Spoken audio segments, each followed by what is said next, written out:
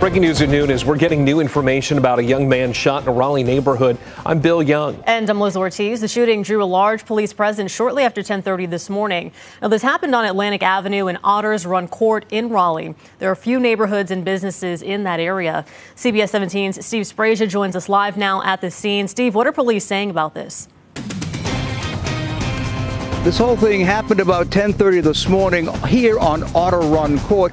What you're looking at right now is one of two shooting scenes. This scene here on Otter Run Court. The second is about a block away. It's near a strip mall. Take a look down there. There's now a truck blocking our view, where you can, if you look closely, you'll be able to see some yellow police tape by the strip mall. That is the second scene. Let's show you some video that we shot just a very few minutes ago of what was happening here.